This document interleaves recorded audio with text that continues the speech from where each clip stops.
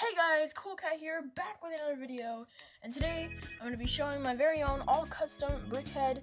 This is Egghead from the classic TV series of Batman, so let's get right into it. Okay, so here it is, starting off with the head. I just put some pieces on the top to kind of round it a bit, to make it more like a taller head, just like the actual guy. And then I just added this brown paper for the eyebrows, because I thought without the eyebrows it kind of looks kind of weird. So, you know, and then I used the regular brickhead eyes. And I didn't put a mouth on it like I did the Rock. But here's this piece right here. This is supposed to have like a little egg yolk piece in the middle of his shirt or whatever. And I didn't add coattails or anything on the back, just because I didn't really have a white cape or anything that I could represent.